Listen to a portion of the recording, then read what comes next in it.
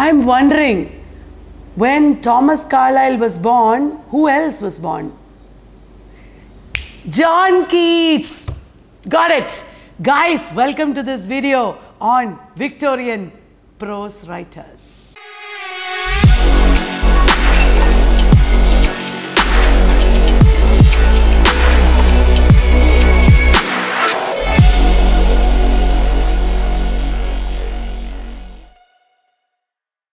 Thomas Carlyle, a very major Victorian prose writer, was born in 1795, the year in which John Keats was born.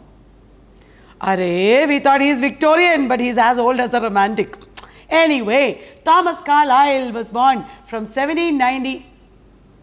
Thomas Carlyle was born in 1795 and he lived till 1881, and he was Scottish. Carlyle was a Scottish writer. He was meant for the clerical profession. He was Calvinist, but he did not go and join the clerical profession. He abandoned it and he became a writer. As all of you know, he wrote very major works like Sartor Resartus, the French Revolution, Chartism, Past and Present, Heroes and Hero Worship. And he had German influence. Carlyle was influenced by Transcendentalists also. Transcendentalists of America and Germans like Goethe influenced Thomas Carlyle. Goethe and Carlyle together, Goethe before and Carlyle later, developed the concept of Weltliteratur. He also translated Goethe's Wilhelm Meister's Apprenticeship. That's a very major work, isn't it? And he wrote the life of Schiller. Schiller and Goethe, important German writers. So that is Thomas Carlyle. And Carlyle lived at a time of industrial revolution. There was the working classes suffering and being exploited by the bourgeoisie. And Carlyle wrote a lot about the period in which he lived. A very important early book is Signs of the Times. Do you know the year in which it was written? 1829, published in 1829.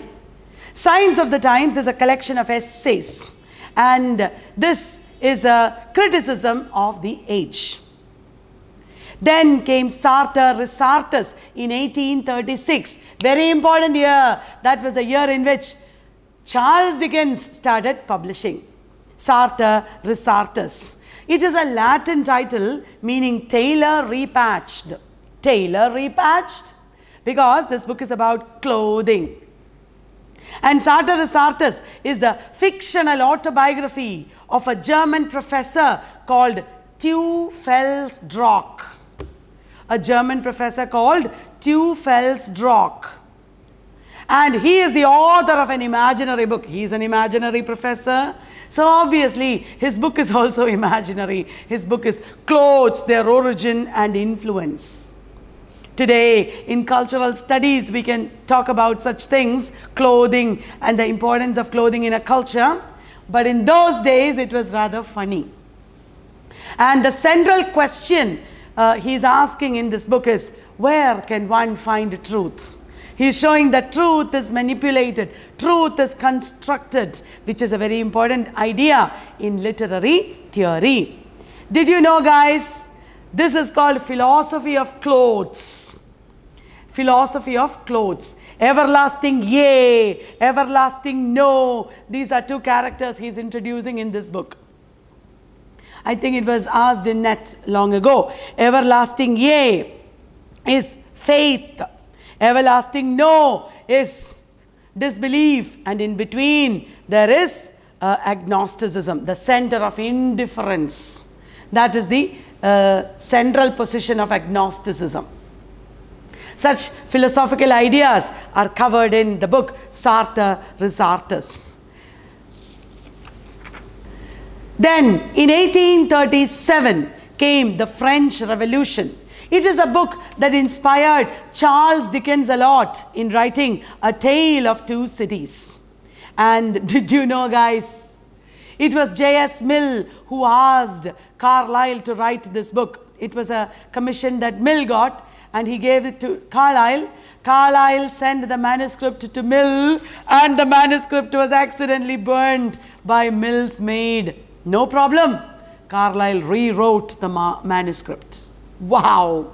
That is the history of the book, The French Revolution. It was written in 3 volumes, 1837.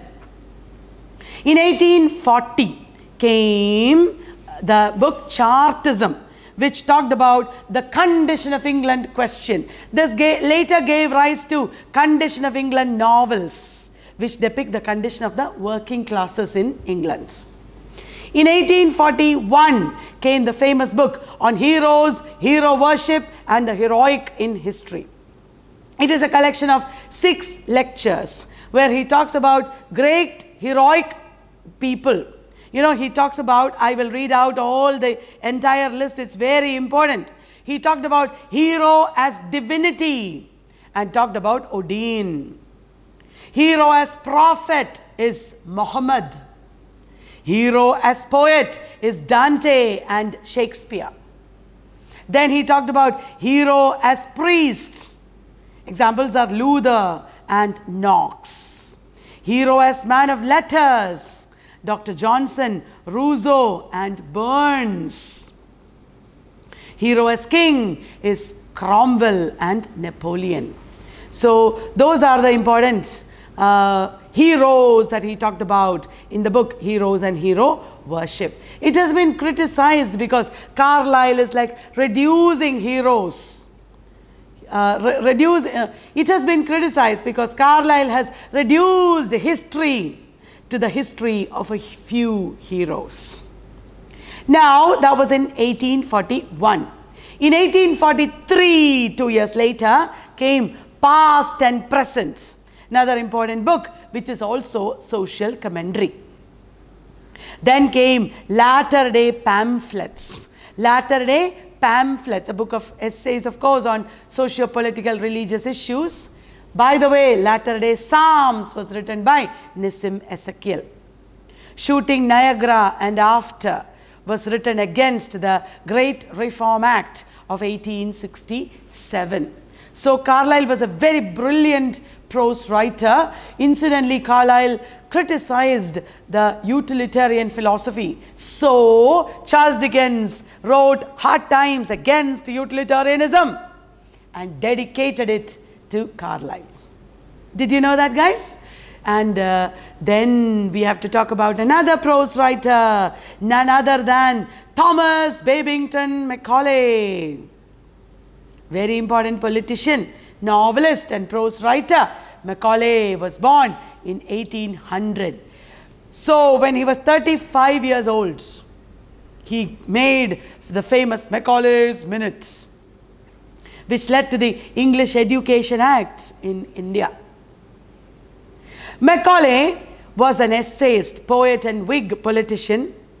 He wrote poetry also, apart from prose. Whatever he wrote for recreation. He was not a writer who earned a living by writing, obviously. He was best known for a history of England that he wrote in 5 volumes. Wow, that's a big collection. He wrote a series of essays for Edinburgh Review. Remember, Edinburgh Review was a Whig magazine. There were 39 essays that he contributed to Edinburgh magazine. Most of them about writers. He wrote essays on Milton, Dryden, wow, Robert Southey, Byron, Boswell, Bunyan, Bacon, Addison, Goldsmith. You probably know that Macaulay very famously said, Boswell licked the boots that kicked him. Oh. His essay on Goldsmith, I have studied in BA. Now, Macaulay had a brilliant style, but his history was not always very accurately presented. Macaulay also wrote 3 controversial essays attacking utilitarianism. And Macaulay in India, once again let me remind you, led to the development of the Indian Penal Code, presented the Minute on Education in 1835, arguing that education in Sanskrit and Arabic is no use. We need education in English. He presented this minute to Lord William Bentinck. Another important prose writer is Henry Mayhew.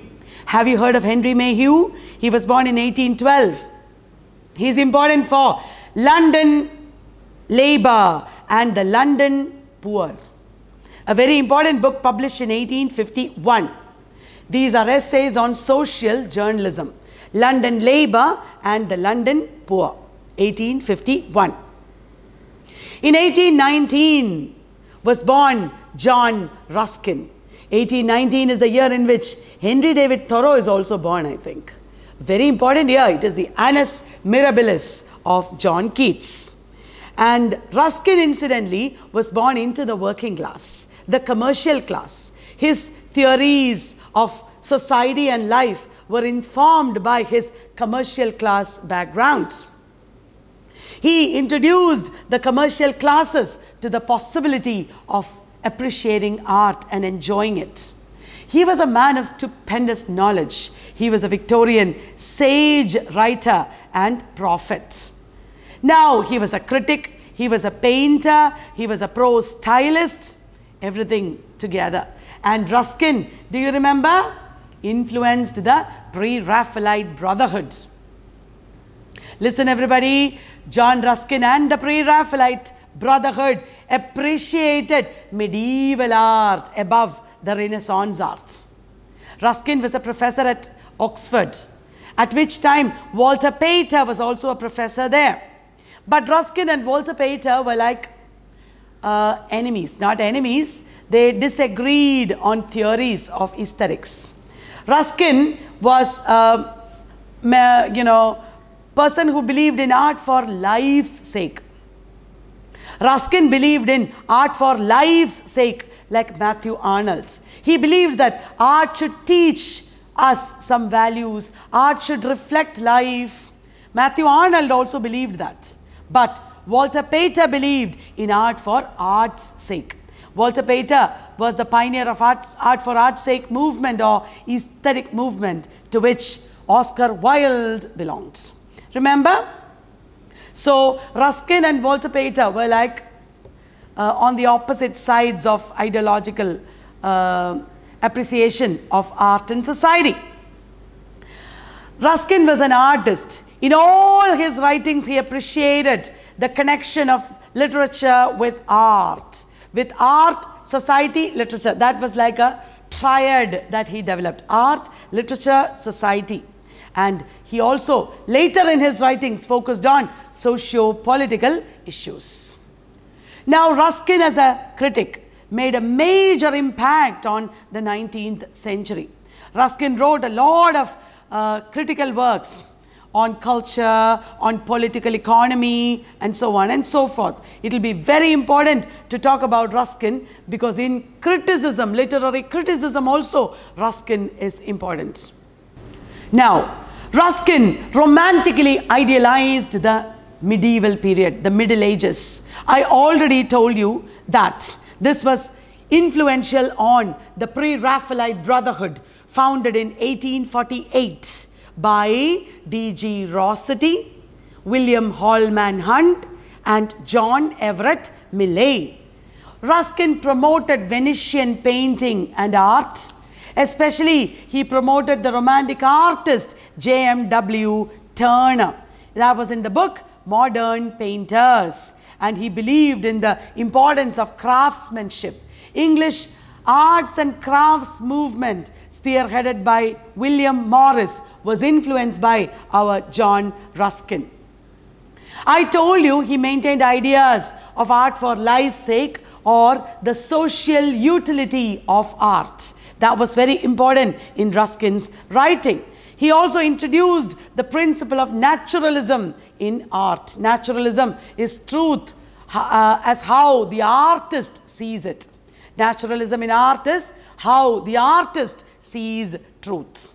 And he also pioneered environmentalism. Did you know that? John Ruskin pioneered environmentalism. A book by John Ruskin, Unto This Last, was very influential. Unto This Last inspired our Mahatma Gandhi. You probably know that. It's a collection of 4 essays.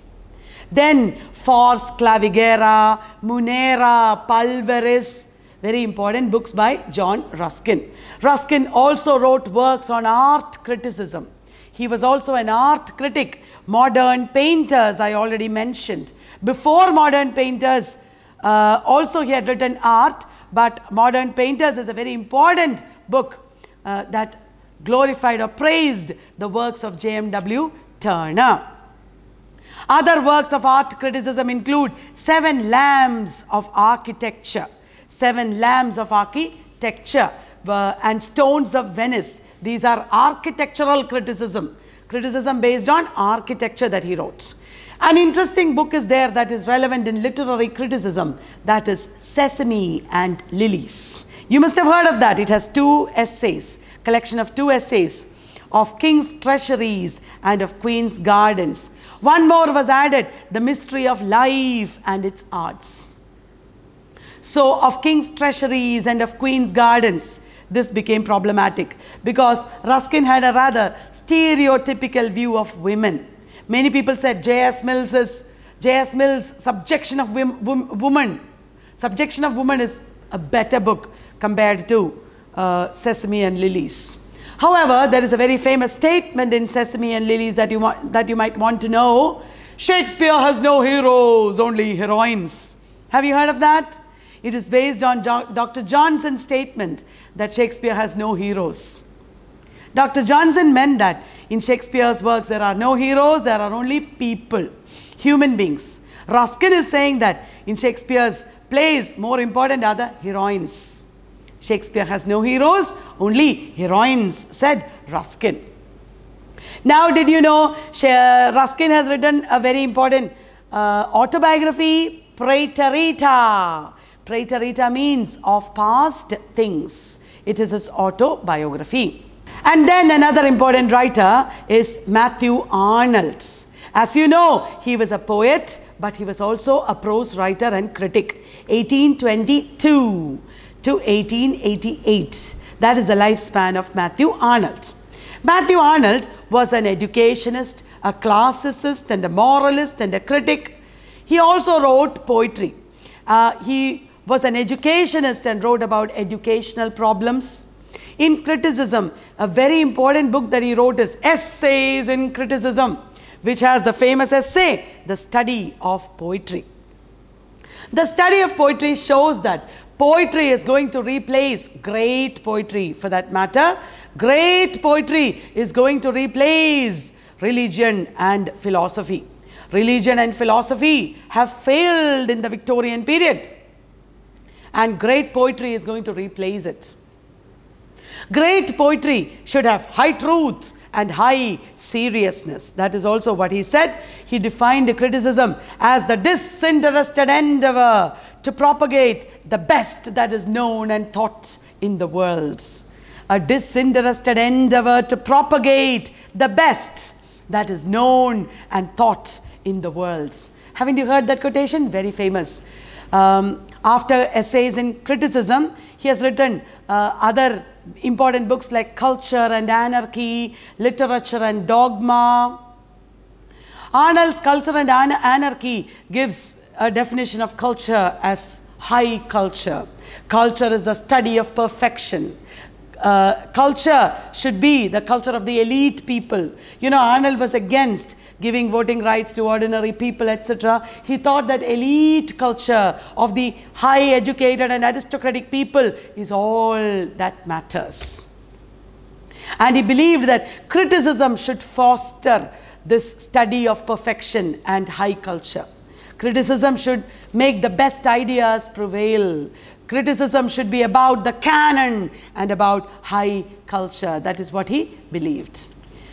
Culture and Anarchy is about high culture, and it inspired F.R. Lewis and T.S. Eliot. Later, cultural studies of Raymond Williams, E.P. Thompson, Richard Hogarth, etc. critiqued this perception of high culture as culture. For the cultural studies theorists, culture is everyday culture. Culture is lived reality. So they departed, culture studies theorists departed from the views of Arnold, F.R. Lewis and T.S. Eliot that culture means high culture. Got it, everyone? Now, in Culture and Anarchy, there are major concepts. One, I already mentioned, he defines culture. Culture will help us out of our great difficulties.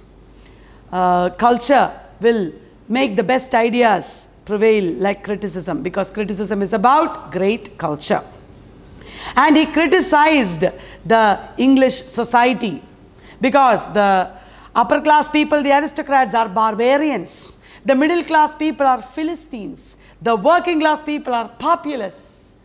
Arnold himself belonged to the Philistines and he critiqued all of them. And Arnold talked about two aspects of high culture. It is Hellenism and Hebraism. Hellenism is the value of Hellenic Greece. Greek value, that means love of society, love of life, paganism, beauty, love of beauty. These are all aspects of Hellenism. Hebraism is, on the contrary, Hebrew culture, Christian culture, strict adherence to rules, belief in one God. That is Hebraism. In writers like Milton, we have seen Hellenism and Hebraism mingle. There is both Hellenism and Hebraism in John Milton. Next prose writer we have to talk about is Walter Pater. Walter Pater was born in 1839 and he was the pioneer of aesthetic movements.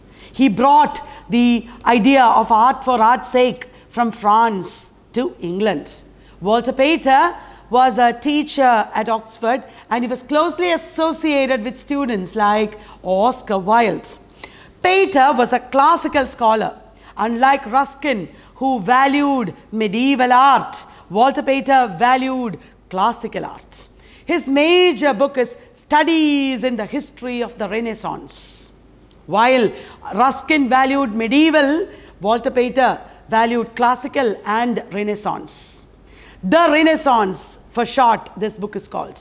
Walter Pater's book is The Renaissance, 1873. It is a study of artists like Leonardo da Vinci, Botticelli, etc. And here he talks about beauty and pleasure. This book has a very controversial conclusion because it seems to favor hedonism or pursuit of pleasure. There is one novel that Walter Pater wrote. It is Marius the Epicurean, published in 1885, subtitled His Sensations and Ideas. Sensations is a very important aspect of Walter Pater's theory of art. Walter Pater's Marius the Epicurean is considered the golden book of the aesthetic movement. Pater has also written Imaginary Portraits, which is like philosophical fiction. In Imaginary Portraits, he's examining the tensions between tradition and modernity or innovation. Another book by Walter Pater is Appreciations, which is also essays on various English subjects. So these are some of the works written by Walter Pater. Two critical essays are very famous by Walter Pater. They are Postscript and Essay on Style. Remember, they are very important. And talk about prose writers. There are other prose writers like Lytton Strachey. He came very late. In 1880 he was born. He was actually not a Victorian writer. He was a 20th century writer. But he wrote Eminent Victorians, a collection of biographies about the Victorian period. And then there was writers like Oscar Wilde also. Oscar Wilde wrote The Critic as Artist, which is an important essay of the Victorian criticism. So that is in a nutshell about some of the major writers of the Victorian period.